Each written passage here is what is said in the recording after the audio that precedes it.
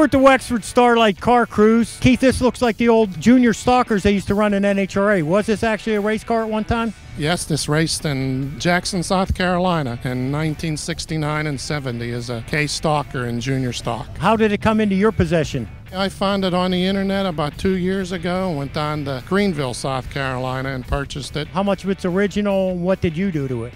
Well, the motor and stuff's original. I put new headers on it and redid the interior and put some fresh paint on it, and that's about it. I've noticed a lot of the names on the car are local names, but the paint job, it almost looks like a period piece, the paint job. Did you go to great effort to make it look that way?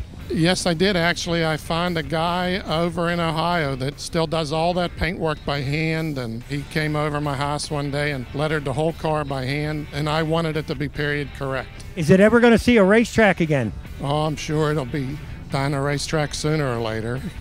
Hopefully sooner than later? Hopefully sooner than later, right. Well, thanks for taking the time to talk to us and enjoy your time with this car. Oh, I'm going to do that. Thank you for interviewing me.